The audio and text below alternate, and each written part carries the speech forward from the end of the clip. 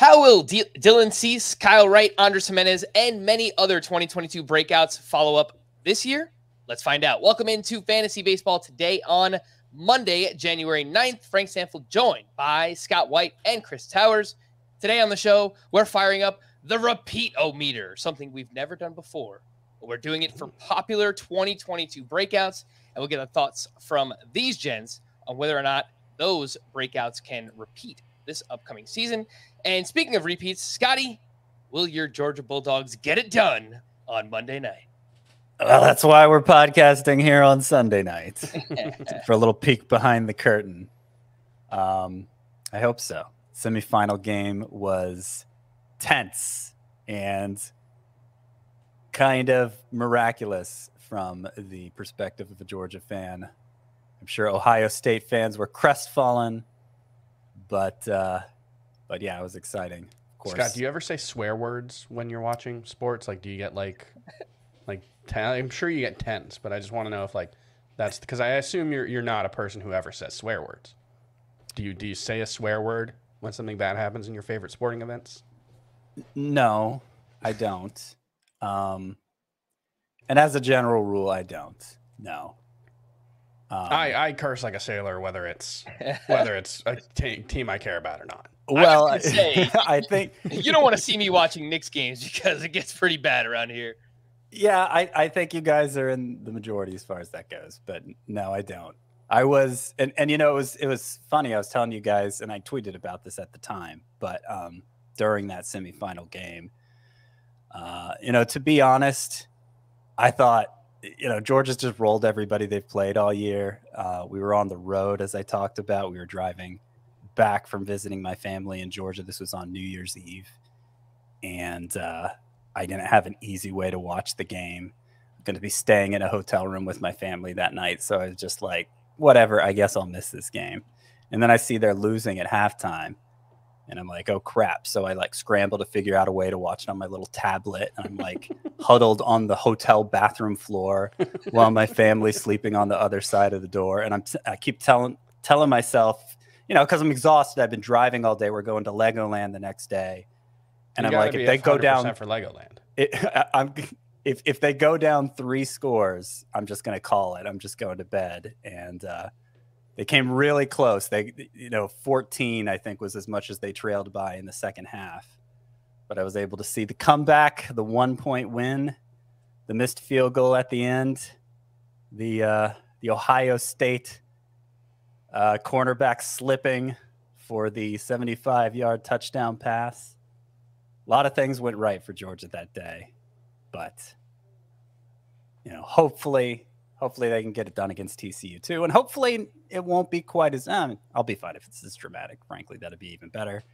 But in the end, a win of any sort would be great. I mean, you're spoiled now. I am. And it's like, you've seen 2 championships in your lifetime. What more do you need? Well, yeah, I mean, the Braves in 95, the Braves in 2021, Georgia, the 2021 season, January of 2022. And now hopefully Georgia can get it done 2 years in a row. Wow, Scott, you're basically a Yankees fan, man. I know at this point. Anywho, no right to complain again ever about my sports teams. Let's get into it. Normally we do news and notes in the middle of the show, but there was a lot that happened this weekend, so I think it's only right to start there, and then obviously we'll get into some of those breakouts from last year. Again, will they repeat this upcoming season? And let's start with the news and notes. So we got some heavy news on Sunday night as White Sox closer Liam Hendriks has been diagnosed with non-Hodgkin's lymphoma and will begin treatment on Monday. Obviously, this is much more important than fantasy baseball or even real baseball. Like we're talking about someone's life at stake here. And obviously, we're hoping for the best for Liam Hendriks. The White Sox did mention that they won't have an update before opening day. So as we learn more, as they tell us more, we will obviously let you know. But that's the latest on Liam Hendriks, and we're rooting for you. So hopefully everything works out well for Liam Hendriks. We had a trade over the weekend as well. Gregory Soto and Cody Clemens were sent to the Phillies in exchange for Nick Maton, Matt Vierling, and Donnie Sands. Gregory Soto last year, 30 saves with a 3.28 ERA. However, the whip was very high, 1.38. The strikeouts, the swinging strike rate, were both down considerably year over year, and the control has been bad for years now. Scott, there's a lot to unfold with this trade, but I guess there's seemingly no value anymore for Gregory Soto, and it looks like Alex Lang could step in as the closer for the Detroit Tigers. Yeah, there's no way Soto's going to be even the first or second choice to close on a team with Craig Kimbrell, Sir Anthony Dominguez, Jose Alvarado. So, and it's not like he brought much to the table ratios wise. So yeah, just forget about Gregory Soto. Alex Lang does appear to be the running favorite to inherit Soto's role in Detroit. I've seen that from fantasy analysts, and I've seen that even from a Tigers beat writer saying he was the presumptive favorite. You know, a lot of times we give, when it comes to team decisions, we give beat writers more, you know, we find them to be more trustworthy. But I took this as speculation on his part as well. I don't think this is coming from AJ Hinch. Oh, now Alex Lang is our closer. He does have closer stuff. I believe I saw he had 2 pitches with a swinging strike rate of 25% or better, which is not something you see very often. 11.7 K per 9 last year. It's pretty wild, though, which was a problem for Gregory Soto, why we considered him a worrisome closer. You know, the overall numbers for Alex Lang, 3.41 ERA, 1.23 whip, in addition to those 11.7 K per 9. And led the majors in wild pitches. There you go. Season. Yeah, I mean, I was watching some video of him. It seemed like the sort of pitcher where, you know, he releases the ball and it just goes wherever, you know, like he has no idea where it's going. And AJ Hinch, I mean, really any manager these days, I don't think you can. He seems like somebody who might go the committee route for somebody this unproven. So I guess what I'm trying to say here is Gregory Soto, while he wasn't a closer we felt comfortable with in fantasy, he was allowed to get 30 saves last year, and I'm not as confident Alex Lang will be allowed to do that.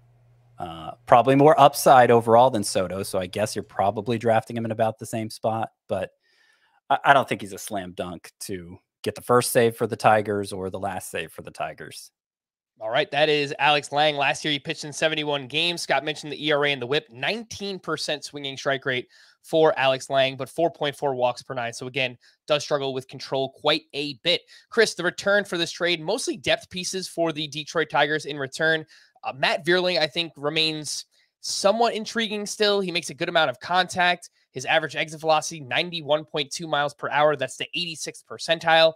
He's really fast. His sprint speed is 97th percentile. He does have the splits thing going on. He's much better against lefties than he is against righties. I don't think there's anything there, but I guess if there's a name just to pay attention to in deeper leagues, it's Matt Vierling for me.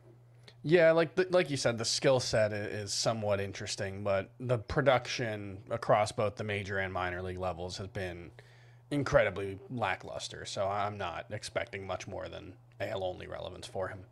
All right. The Dodgers officially designated Trevor Bauer for assignment on Friday. They'll pay the remaining $22.5 million on his contract. Bauer then released a statement that said he met with the Dodgers leadership last week, and they told him they wanted Bauer to pitch for them this year.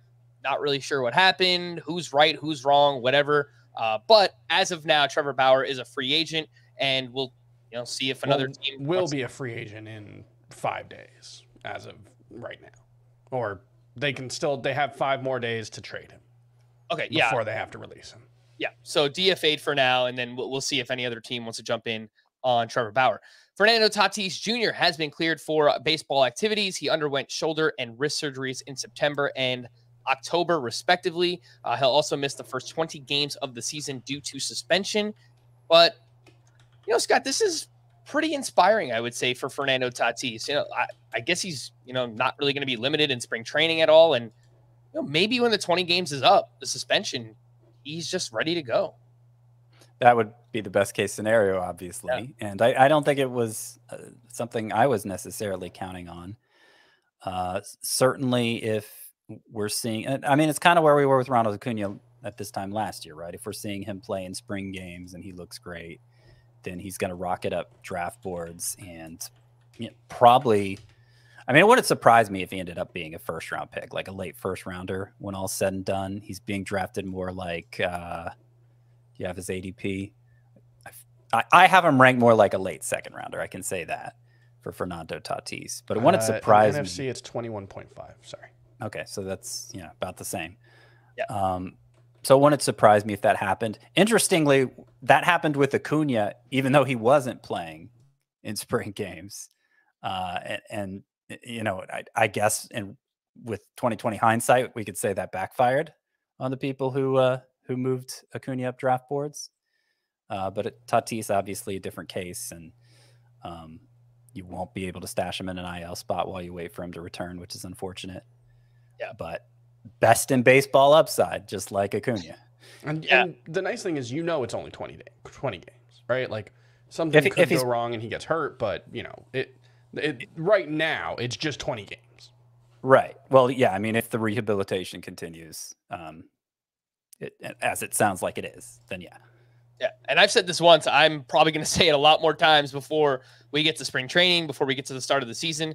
Fernando Tatis is probably one of, if not the biggest wild card in fantasy baseball right now, because if he is healthy, ready, good to go after 20 games, looking to prove something, chip on his shoulder, whatever you want to say, then again, he could easily be the best player in fantasy baseball. Or if he's dealing with injuries, he could miss a ton of time once again. So there's a really wide range of outcomes when it comes to Fernando Tatis Jr. this season. AJ Pollock signed a 1-year, $7 million deal with the Seattle Mariners, and last year he hit .245 with 14 home runs and a sub-700 OPS. Chris, now 35 years old for AJ Pollock. Roster Resource has him penciled in at DH with Julio Rodriguez, Teoscar Hernandez, and Jared Kelenic in the outfield. Any interest, I guess, deeper leagues in AJ Pollock to Seattle? Not really. I mean, your 15-team leagues, maybe he's worth a late-round dart throw, but it's a park downgrade. It's a bad park for hitters. We saw, Jesse Winker was really harmed by that. Obviously, AJ Pollock's not a left-handed hitter, but still, it's not a player that I think is worth getting excited about at this point.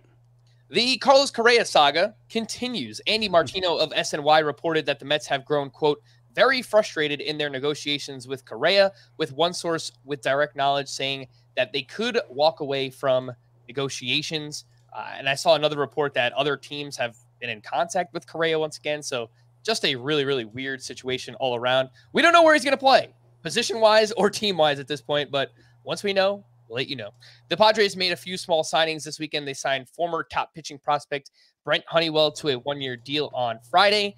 Honeywell has been derailed by injury after injury, only threw 20 1/3 innings in the minors last season. They also signed Adam Engel to a 1-year contract. The repeat-o-meter. Can these breakouts do it again? 1 through 10.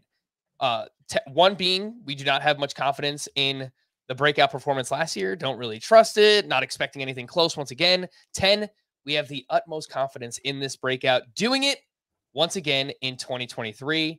And Scott, we will start with one of your Atlanta Braves, Michael Harris, who finished 56th overall in Roto. He averaged 3.2 fantasy points per game, the National League Rookie of the Year, .297 batting average, 19 homers, 20 steals in just 114 games. He was awesome. There are some troublesome or I guess noteworthy things under the hood when it comes to Michael Harris. Where are you at on him? Breakout-o-meter 1 to 10. Yeah, this is a tough way to calibrate it right from the start here, because I have doubts about Michael Harris. Obviously, you could make the case to draft him as early as round 2. I have him kind of going right at that round 2-3 turn in Roto leagues anyway, because you just project out his numbers. It's first round numbers. It's 5-category production, power, speed, batting average. But he has this profile that I really hate. Hardly ever walks, less than 5% of the time, and a ton of ground balls, 56% ground ball rate. It makes you wonder how he was able to produce so much power, especially when, looking at the minor league track record. Not a lot of home runs hit down there. Now, the scouting report said more power was to come, but he wasn't hitting for much power there, and he hit ground balls at a very high rate in the majors. So did he overachieve? And then you look at the breakdown, kind of slumped to the finish. because he didn't have a full season's worth of at bats, it makes it harder to know if we saw the full trajectory of a season for him, or if he was just insanely hot for a couple months and then kind of tailed off to something more sustainable at the end. So all of this is to say, while I have my doubts, I would still invest at least a third-round pick in him in a roto league. So I'm going to say on the breakout meter that puts Michael Harris at about a 7. Does that sound good? Yeah, I think that makes sense based on the analysis there. Chris, Scott mentioned some of the things, the ground ball rate. I think the splits against lefties, again, we need more of a sample. I know normally you need at least 1,000 plate appearances against, both righties and lefties for these things to kind of normalize. But last year, a 238 batting average, 649 OPS against lefties, chased a lot of pitches. The whiff rate was 26th percentile in baseball last year. Where are you at on Michael Harris, the repeat-o-meter, breaking out again in 2023? Yeah, I mean, like Scott said, the calibration is tough, but I guess a 5. Like, I think there's a decent chance he repeats it because we're talking about a young player, a very young player, 21 years old, who is clearly on the upswing. He's clearly developing. He took a step forward last season in the minors before getting the call, but I think he definitely overperformed, from his underlying numbers to, what he actually produced. Like, most of it suggests that he was, lucky to have an 853 OPS. However, there's the, 21 years old, what he did, the way he took the majors by storm, the way he, posted, even, showing the underlying numbers not backing up what he did. The underlying numbers are still very good, above average quality of contact, strikeout rate that's manageable, 24-ish%. So I think generally speaking, like, second, third round is probably right for him, even if I think he's probably going to be worse on a per game basis than he was last season. All right, let's move on to a pitcher who's actually going in a similar range as Michael Harris right now. Dylan Cease, who finished 28th overall in Roto, 2.20 ERA, a 1.11 whip, 227 strikeouts, were the 5th most in baseball last year. A true breakout, throwing his slider way more than ever before, used it 43% of the time last season. Chris, we'll start with you. Dylan Cease, the repeat-o-meter. How likely is it again in 2023? He's another one where I think he'll definitely be worse than he was last season. I think he was probably pretty lucky to have a 2.20 ERA. You look at the left on base rate, 82%. The underlying stats, xERA, FIP, they were good, but they weren't, arguably the best pitcher in baseball good, like Cease looked like. And, you look at the strikeout rate and the walk rate, and actually both were slightly worse than they were the year before. He had a much better quality of contact profile. And so that makes me think that there's definitely going to be some regression, because quality of contact is one of those things that takes a long time to stabilize. It's not clear how much of, the improvements that he showed in going from a 383 expected WOBA on contact to a 313, which was one of the best among any starter. That's the kind of thing that, like, it could be for real, but we probably need a bigger sample size before we can say, yes, Dylan Cease is an elite quality of contact suppression guy. So I would say probably a 4. I think he'll still be very good, but I think the ERA is probably going to be closer to 350 than 220. So, it's not just burying him, but I do think that there's certainly a lot of room for regression. Scott, something I noticed about the second half for Dylan Cease as well is that both the swinging strike rate and the K per 9 were down considerably compared to the first half. So second half, 13% swinging strike rate, 8.7 K per 9. So it's a little concerning for Dylan Cease. Where are you at repeat-o-meter on him following up his 2022 breakout? So I think Chris's calibration of the repeat-o-meter is a little harsher than mine. So I don't know if you should compare mine. Like, I don't know that you should compare our numbers to each other. Yeah, well, I mean, I'm taking it like 5 is he's as likely to repeat as he is to not, I guess. I don't know. These are arbitrary numbers. Maybe I need to make it a lot harsher then. Okay. So anyway, Dylan Cease. Yes, I think he is. Frankly, I'm looking at where I have him ranked and thinking I don't really feel good about Dylan Cease in that spot because I have him ahead of Shane Bieber and Alek Manoah and Spencer Strider, who I know his ADP is even higher. And I'm looking at all of them and thinking I like these guys more than Cease. Ton of strikeout potential from Cease. Obviously, he also led the majors in walks, and that is an easy way for a power pitcher to beat himself, is just issue free passes. And I do think he had quite a bit of luck. I mean, in addition to what Chris mentioned, Cease had a 14 start stretch with a 0.66 ERA, which in itself, like, that's crazy and unsustainable, and the big reason why he finished with a 2.20 ERA overall. But during that stretch with the 0.66 ERA, he had, let me count them up here. He had 10 unearned runs. Yeah. So 6 earned runs, 10 unearned runs. And, you know, obviously that's pretty weird and unlikely to happen again for Mr. Cease. Yeah. So to put a number on it, all right, let's lower Michael Harris to a 6. Okay. Okay. And then I'm going to go 5 for Dylan Cease. Alrighty, fair enough. Dylan Cease right now, the early ADP is 35. He's the 5th starting pitcher off the board over at the NFBC. We know lots of upside for Dylan Cease with the strikeout potential, but man, that price tag does seem pretty high when it comes to Dylan Cease early on. Let's move over to another hitter, a first baseman here, Nate Lowe, or Nathaniel, as he's referred to on Fangraphs. Finished 57th overall, but surprisingly just 2.7 fantasy points per game. He was more aggressive last year. He didn't walk as much, so I think that's why you see it reflected in his point per game average. He hit 302 with 27 home runs. Oddly enough, the counting stats were not great, just 150 runs plus RBI. Big jump in OPS year over year from 2021 to 2022, 771, and then an 851 OPS last year. Scott, we'll start with you this time. Nate Lowe, big breakout in 2022, the repeatometer for 2023. I think it's probably like a 4. I might go lower even. I think Nate Lowe is fine. I would be okay with him being my starting first baseman, but few players have the capacity to hit 300 year after year. And so, I mean, if we're taking it from the literal perspective of will this guy repeat his numbers, I don't think Nate Lowe will repeat a 302 batting average. I think the high BABIP, the overall batted ball profile suggests he's more like a 280 hitter, which is still pretty good. He had 27 home runs. You know, that might be the high mark for him as well.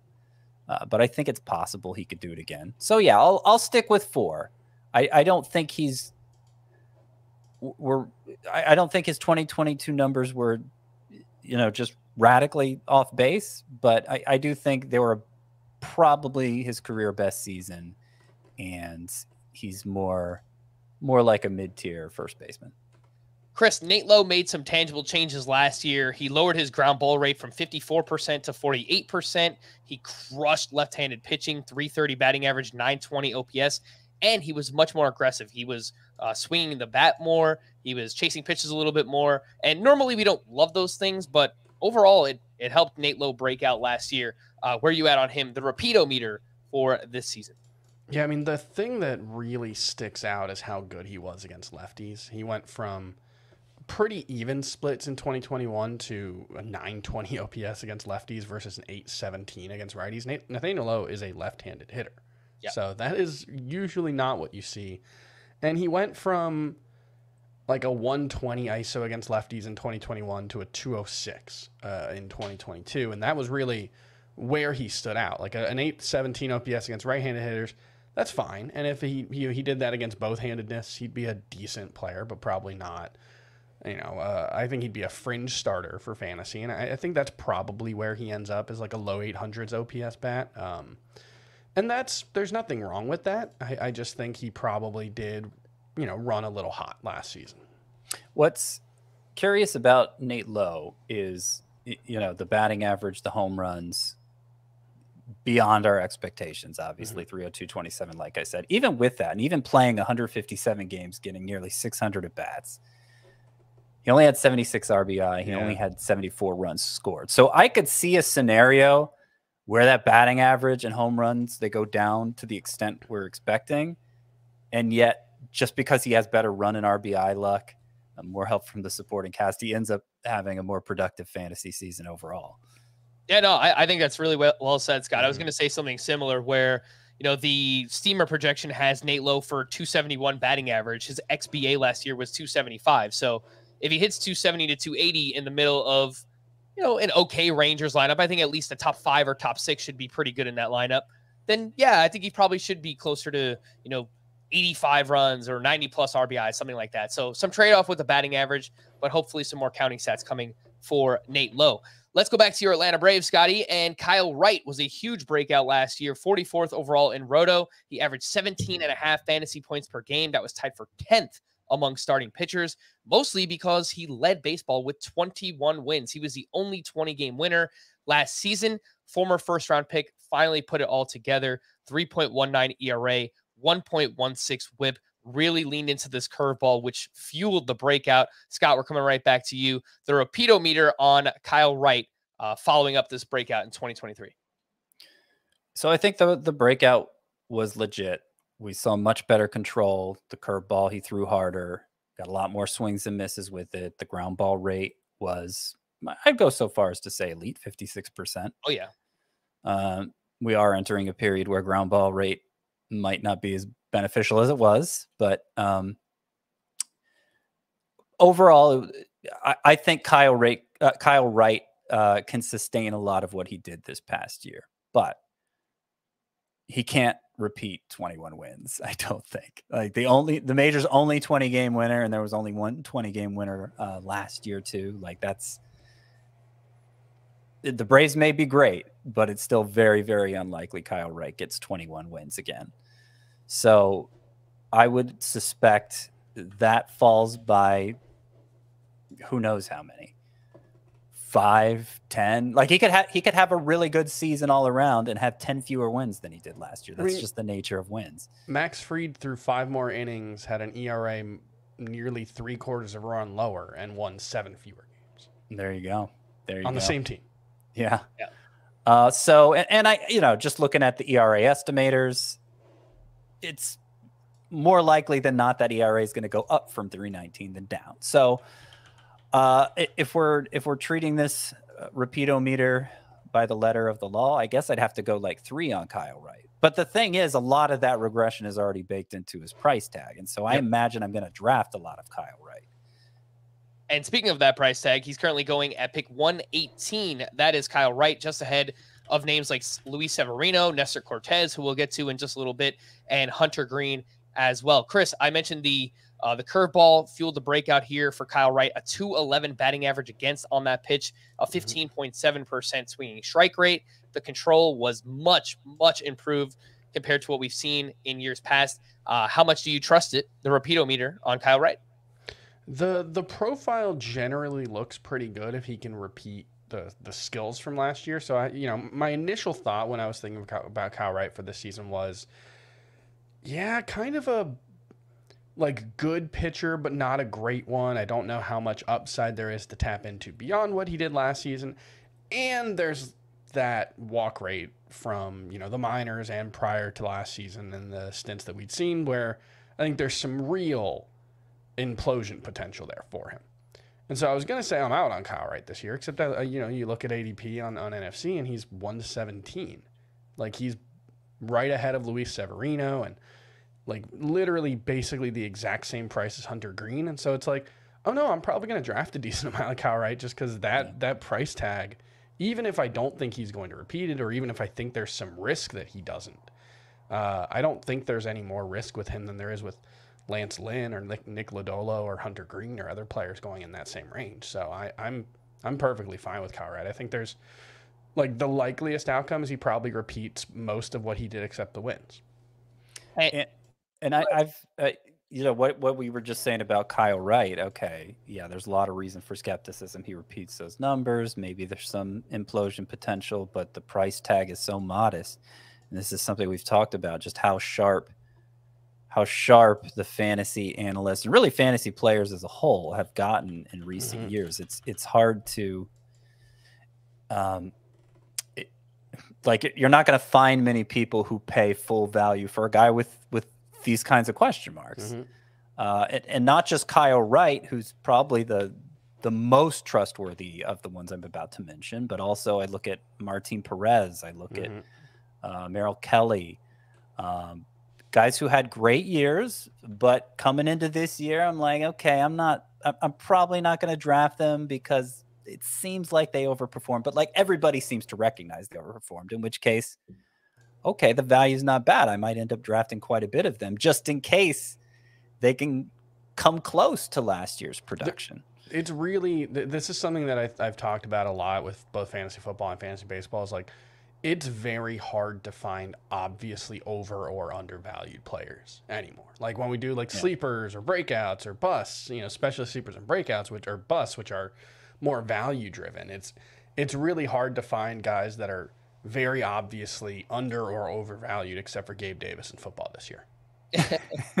Last point on Kyle Wright, and this is something that the Welsh and I spoke about when we did our New Year's fantasy baseball resolutions, obviously for 2023. Rob Silver did a fantastic presentation at First Pitch Arizona, basically pointing out, and this is going to sound so obvious, that the most wins in fantasy baseball come from pitchers on good teams.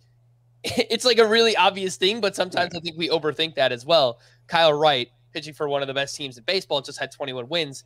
Doesn't mean he's going to repeat that, but he's as likely, as. I'd be surprised if he had a sub 350 ERA and didn't get double digit wins. Right. Yes, exactly. But it's like the range is probably like he could have a 3.30 ERA and probably have a range from 12 to 18, and I wouldn't blink at any number in that range. Right. And like Ian Anderson had one fewer win than Spencer Strider last year. Wins are kind of stupid for the reasons we all know. That I think we can agree on. Let's move on to another hitter here, Brandon Drury, who signed with the Angels this offseason. He finished as the 60th overall player in Roto Leagues last year, 3 fantasy points per game. He hit .263 with 28 home runs, 87 runs scored, and 87 RBI. The problem is that Brandon Drury was much better with the Reds, who obviously have a great ballpark to hit in Great American Ballpark, who have by far the best home run park factors according to StatCast. But for what it's worth, the Angel Stadium has the 4th best home run park factors. So, Chris, we'll start with you this time. Brandon Drury, the Rapido meter, 2023. I think it's probably a 1 or a 2. This is definitely the lowest of the ones. I mean, we're talking about a player who's been in the majors for, 8 years and had never done anything close to what he did last season. That's not to say that there's nothing there, that he can't repeat it, but 915 OPS in Cincinnati compared to, an 15 overall. It's very hard to see that repeating. And, moving away from Great American Ballpark, as we saw last season, was very bad for him. I don't want to say there's no chance that he can repeat it, but I'm very, very skeptical of it.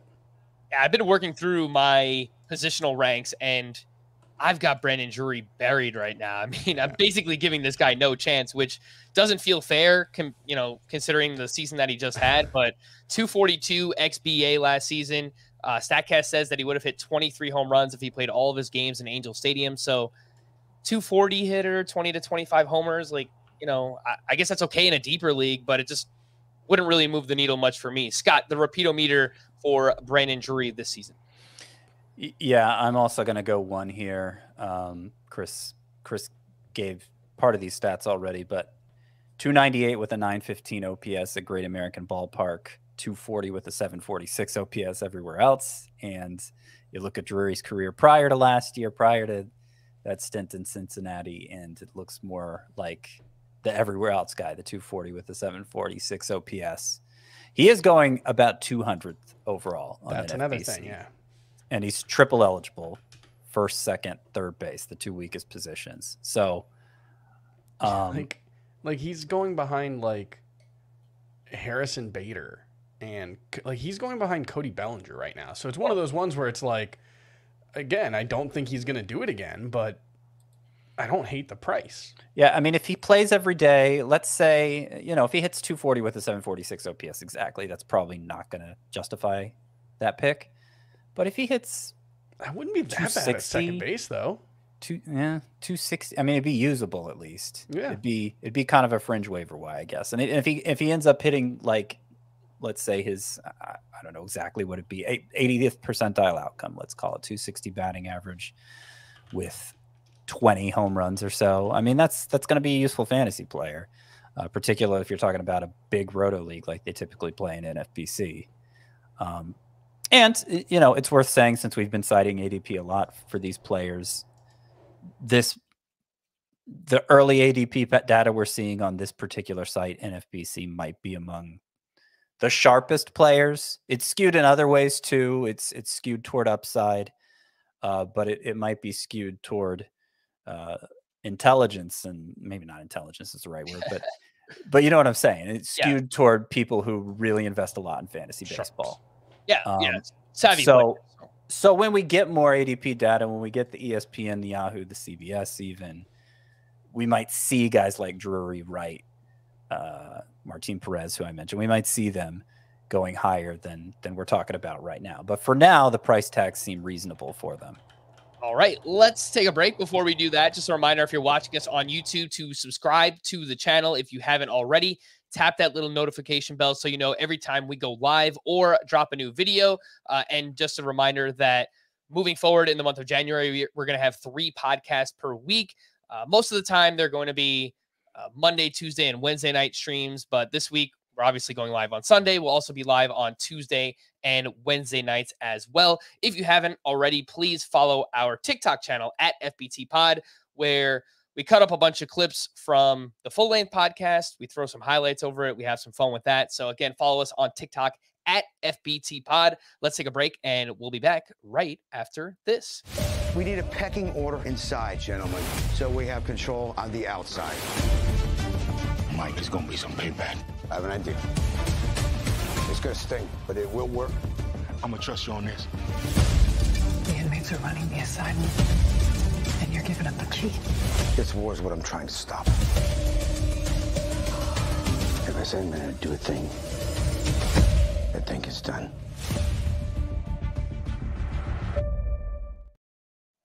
All right, let's get back into the repeat-o-meter, taking a look at some 2022 breakouts and how likely it is for them to repeat this upcoming season. We're jumping back over to a pitcher in Nestor Cortes, who finished 53rd overall in Roto, 16.7 fantasy points per game. He has now made 42 starts since the beginning of the 2021 season. During that time, a 2.61 ERA, a 0.98 whip, 266 strikeouts, over 251 and a third innings pitched. Chris, we're coming to you. I know last year, first couple of weeks, first couple of months, there was some skepticism on Nestor Cortes, but it seems like maybe he won you over a little bit. Where is your repeat-o-meter on Cortes this season? Yeah, I mean, the thing that's tough about Nestor Cortes is that the thing that he does best, and it's not to downplay, he is actually a pretty good strikeout pitcher, but the thing that he's done best in the majors is quality of contact suppression, and that's one of the skills that takes the longest to stabilize. But, we do have, 650 batted balls against him at the major league level since he got to the Yankees over the past couple of seasons, where he's been very, very good in that regard. So I think it's fair to assume he'll continue to be above average, and we've got 2 seasons of him being a pretty good strikeout pitcher as well. So, yeah, my skepticism has mostly gone away. I don't think a 2.40 ERA is all that likely, but like a 3.2 ERA, I think that's perfectly, like, I think he's actually pretty similar to Kyle Wright in a lot of ways. A better strikeout pitcher, which is not necessarily, I think, how most people would think about them, but I think he's likely to be a low 3s ERA guy who wins a decent amount of games with that team. So 5 or 6, a pretty good, 7. A pretty good chance to repeat. Oh, yeah. Whoa. Yeah, let's do it. I thought I was going to shock the world by giving him a 5. But we'll pull a classic fantasy baseball today and go with the Marco Estrada comp. Well, it's. I understand the way you were comparing Nestor Cortes to Kyle Wright, but in a way, they're opposites. With the advantage going to Nestor Cortes, because Nestor Cortes good at low quality of allowing a low quality of contact, as you pointed out. But not only that low quality contact is mostly in the air. When you're allowing weak fly balls, particularly in a post juice ball league, those are easy outs in a way that ground balls aren't as easy outs, particularly if shifting is going to go down. So I think Nestor Cortes has a better chance. I mean, obviously he only won 12 games instead of 21, but even taking that out of the equation, I think he has a better chance of maintaining than Kyle Wright does. I mean, you look at his expected ERA, even that was 270. Yeah. So I'm going to say 5 for Nestor Cortes. I feel pretty good that this is more or less who he is. You know, maybe give him an extra 15, 20, 25 points on the ERA, but you're still talking about a really good ERA in that scenario. And the price tag for him seems pretty reasonable too. Scott, did you give a number on the 5? 5? Okay. Yep. Chris giving out a 7. There's only one response that we can that we have for that. Oh my goodness gracious! Oh my goodness gracious, indeed. Let's talk about Andres Gimenez, who finished 63rd overall in Roto last year, 2.8 fantasy points per game, coming off a career year, now entering his age 24 season. Last year he hit 297 with 17 home runs, 66 runs scored, 69 RBI, and 20 steals. Scott, obviously the power and the speed is great. You'd like to see more counting stats if we can get Andres Gimenez to move up the lineup a little bit for Cleveland. Where are you at repeatometer on Gimenez this season? I mean, I think I'm gonna go the cop-out route with a 5, just because I'm really not sure what to make of Andres Gimenez. He outperformed all his expected stats a lot. The quality of contact is not that great. But he nonetheless hit nearly 300, had a near 2020 season as a 23-year-old at the weakest position in fantasy, no less, second base. So we certainly need for him to be about that good. And given how young he was, I mean, it stands to reason the skills are still improving.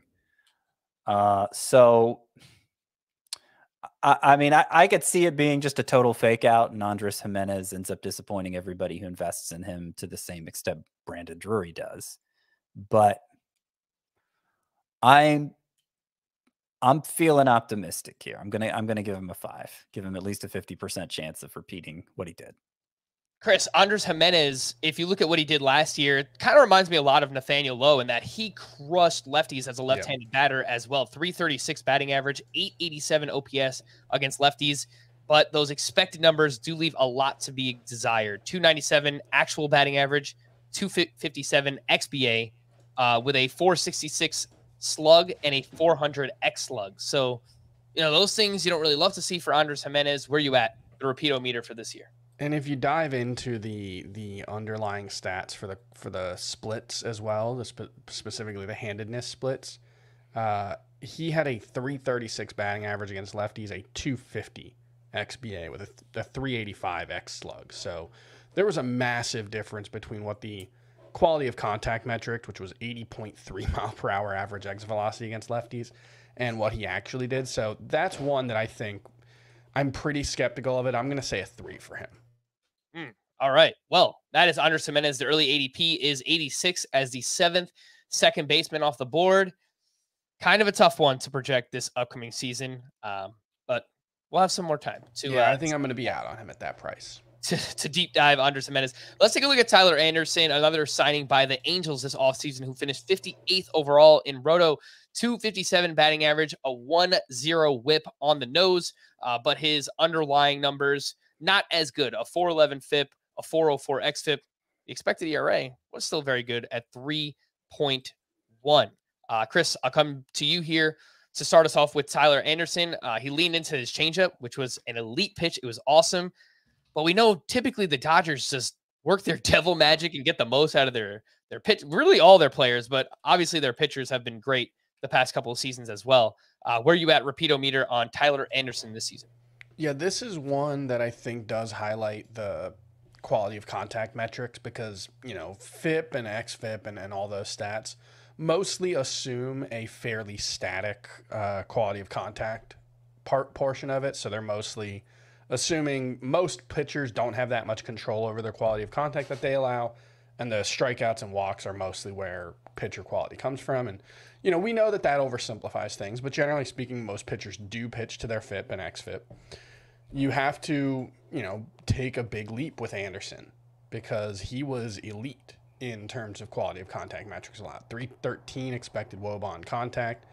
That's been good for his career. It's been 349, and I think you probably expect some regression there. But, you know, it seems pretty unlikely that he's as much of an outlier in terms of the quality of contact metrics he allowed. The Dodgers had really good quality of or overall numbers with runners on base, especially last season. I think Anderson, Arias, and Tony Gonsolin were top 3 in WOBA allowed with runners on base last season or something wild like that. So I think there's a lot of regression coming, but, you know, I think he can be a decent pitcher, but not someone that I particularly want on my fantasy team. So I'm going to say a 2. And for what it's worth, we know that there will be a shift ban this year. The Dodgers led baseball with 52.2% shift rate. So that was the highest in baseball. They also had the most total shifts in baseball last year. So they're obviously a really smart organization. They put their pitchers in a position to succeed. And that's why we've seen a lot of their pitchers outperform their underlying numbers, as Chris highlighted there. Scott, Tyler Anderson, a 256 BABIP last year was clearly an outlier, 287 for his career. But again, if he can maintain some of these gains in limiting hard contact, then that obviously explains a lower BABIP and a lower batting average against. Where are you at repeatometer Tyler Anderson now with the Angels? So I was going to go 2 as well, because, you know, kind of similar to what I said about Kyle Wright, who I gave a 3. Like, I could see Tyler Anderson following through on the changes he made in 2022 and still being a much more effective pitcher than we knew him to be prior to 2022, because the Dodgers, smart organization, as you point out, they altered his changeup grip and it became an elite pitch. Like, the bottom just drops out of that. And while it's possible that he's now no longer under the oversight of the Dodgers, he'll just lose that. I think more likely that's something he knows how to do now, and he'll be able to keep doing it and be an effective pitcher. But he is a 32-year-old soft tosser, little margin for error there. And the numbers were just so good that it's hard to imagine him repeating them, especially now that he's with a worse team. Plus, he'll probably be part of a 6-man rotation now, so the starts will be less frequent. Having said that, kind of like with Kyle Wright, like, even though I don't think Tyler Anderson can be what he was in 2022, nobody does. And so nobody's drafting it. We've only done 2 mock drafts so far. I mean, we have a lot more coming, but so far we've done 2. And I think in one of them, I got him with my very last pick in a 12-team league, a guy who had 15 wins, a 2.57 ERA, and an even 1 ERA last year. I got him with my last pick. I mean, I'll do that in every draft if it's possible. And it seems like you might be able to, at least based on early ADP. 271 is the price tag for Tyler Anderson. So again, people are just not buying into anything really of what they saw from Tyler Anderson last year. And he is coming at a big discount so far in early drafts. Let's move over to Anthony Santander, who finished 71st overall in Roto, 2.8 fantasy points per game. That made him a top 20 outfielder on a per game basis. In points leagues, he hit 240 with 33 home runs and 89 RBI. Career year for Santander. Really just managed to stay healthy. He's been a productive player in the past, but he's really had trouble staying on the field. Santander makes a lot of contact. He hits a lot of fly balls. So he's going to have a lower batting average, but the power does seem pretty legit when it comes to him. Scott, we'll start with you this time. Santander, the repeat-o-meter to this season. I'm gonna go 3, between 3 and 4, 3.5, let's say. But my skepticism isn't so much the skills as just the health history. Like, this is the first time Anthony Santander's come anywhere close to playing enough to reach the 30 homer threshold. I think if he does stay healthy, is this, I refer to it as like the Mike Moustakas profile, a guy who puts the ball in the air so much that even though he doesn't strike out a ton, it's hard for him to deliver a good batting average, but he's going to hit enough home runs to make it worthwhile. And that's exactly what Santander has been when he's been able to play enough to have the numbers kind of normalize for him, like we saw last year. So I think of him as a more brittle version of Hunter Renfroe, and there's certainly a point when I'd be willing to take him.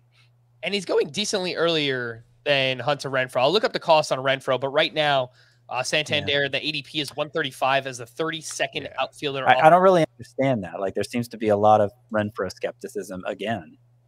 I mean, with last year, I'm totally fine with him. I've kind of made him the cutoff where I don't want my third outfielder to be worse than him. So that is the cutoff. Like, Hunter Renfroe, if I can get him as my third outfielder in drafts, totally fine with that. I'm basically right there with you. Yeah.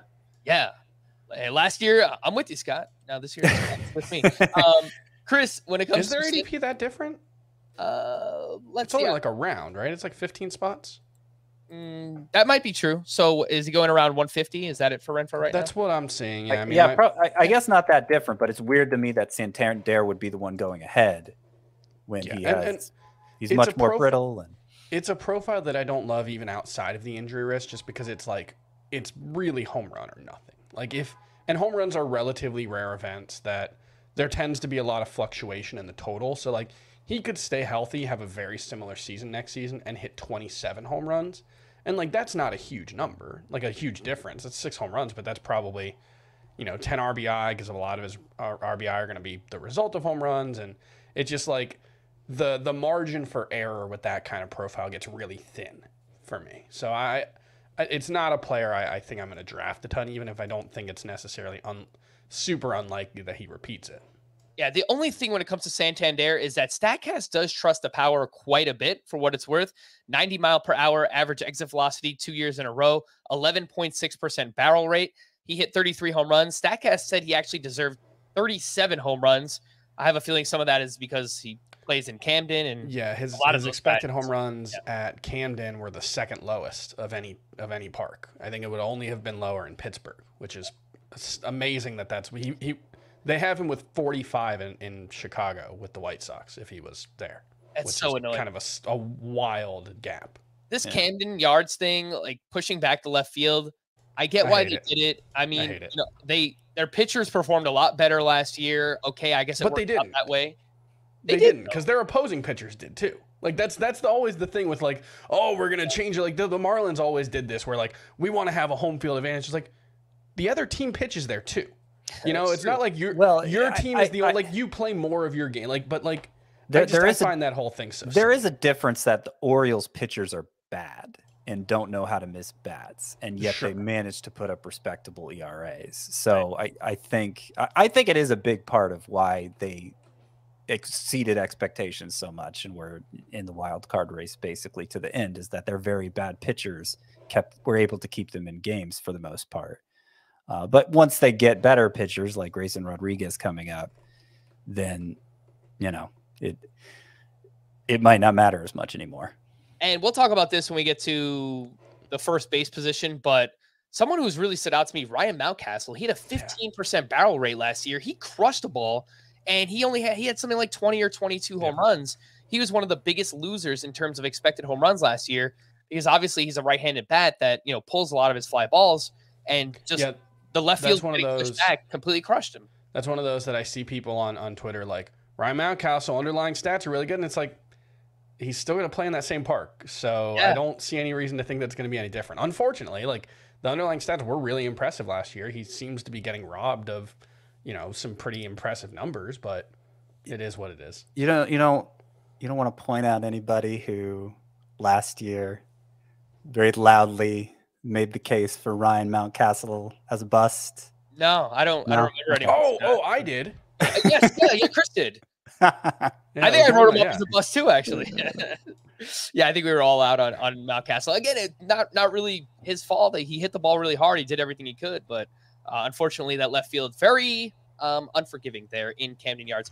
Let's wrap up with a closer here. Ryan Helsley broke out in a big way last year. 74th overall in Roto, 19 saves, 9 wins, a 1.25 ERA, a 0.74 WHIP, 94 strikeouts over 64 2/3 innings pitched. And what changed for him? Fastball velocity up 2 miles per hour from 2021. The whiff rate was up on his slider, and he dramatically improved his control once again. Chris, this one's pretty tough for me because I feel like year over year, there is no more volatility than there is with relief pitchers, and specifically guys who break out, and we've only seen do it 1 year. It's really tough. With that being said, the stuff looks absolutely filthy when it comes to Ryan Helsley. Where are you at on him, repeat-o-meter this season? Is there any reason to think he won't average, 99.6 miles per hour with his fastball again? Because it does seem like that's the key distinction there, right? Is he went from being a hard thrower to arguably the hardest thrower in baseball last season. I do have some data on that, or at least a theory that I'm working up. And I've heard other people talk about this as well, so it's not like I came up with this. But no, hit us with the Frank Stampfl theory.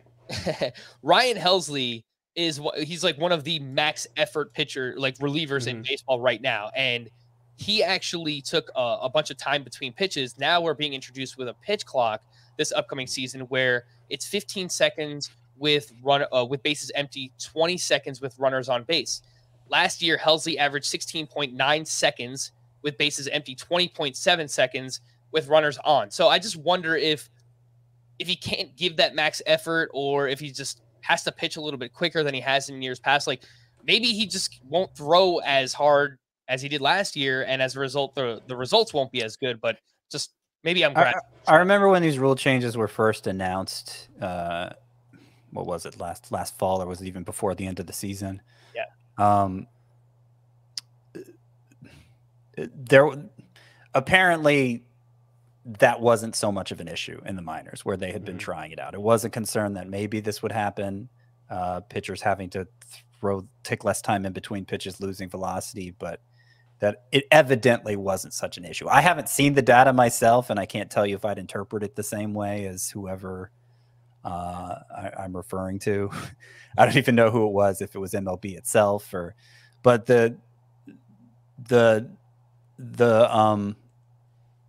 yeah, it doesn't, from what I've read, it doesn't sound like that's supposed to be an issue. So yeah, I think specifically with Helsley, like, look, he threw 64 innings last season.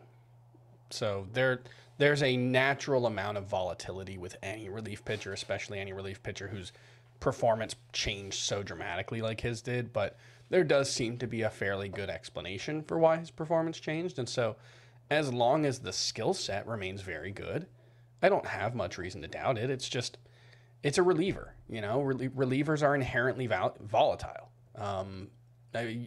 A bad month can make a really good reliever look really bad. Look at Josh Hader last season. Although I think he was bad for that stretch of time, but like, it's one of those things that his numbers are probably like there's just an inherent amount of volatility there either way. So I'm much less likely to invest in a guy like Ryan Helsley who had the one big year breakout, but like, I remember having those same doubts about Liam Hendriks when he had his breakout, and he's been arguably the best reliever in baseball for like 5 years. So you can go wrong that way too. Yeah. So I think if you're saying, will Ryan Helsley repeat a 1.25 ERA, I would probably not. I would put that at 1, because I bet against anybody repeating a 1.25 ERA. But if we're talking about fantasy impact, he had 19 saves last year, and if he's the primary closer from the start of the season, he's going to have more than 19 saves. So he'll if he stays healthy, if he gets, at least a 75% save share with the Cardinals, who still have Giovanni Gallegos, obviously, then Ryan Helsley's probably going to be even better for fantasy than he was in 2022. So I guess I'd put him at a 6 overall for repeatability. It just depends what number you're talking about. And in terms of those tempo stats, you brought up the name Giovanni Gallegos. He was actually the slowest pitcher, slowest reliever in baseball in terms of between pitches. So he takes a lot of time. Just something to start thinking about. And we'll have a podcast later this week where we go over all the rule changes and how we think it's going to affect fantasy baseball. The early ADP for Ryan Helsley, just wanted to ask you guys this. Going just ahead of the ADP, I should mention, is 70, going just ahead of Kenley Jansen and Camilo Doval right now. Jansen now closing with the Red Sox. Camilo Doval also now has Taylor Rogers in the mix for the Giants. How would you guys rank those three? Helsley, Kenley Jansen, and Camilo Doval. I have Jansen, Helsley, Doval, but it's, they're kind of in the same range. I imagine Jansen's early ADP was pulled down from that time he was a free agent. Yeah. And maybe it's been climbing since then, because I think he's, just looking at his career, I think he's a better bet to get a lot of saves than Helsley is. So yeah, Jansen, Helsley, Doval. Chris? That sounds right. I haven't gotten to the portion of my off season where I spend any time thinking about relievers, so that'll come in the next couple of weeks. Yeah. Let me see over the past couple of weeks how much that ADP has changed basically since Kenley Jansen has signed.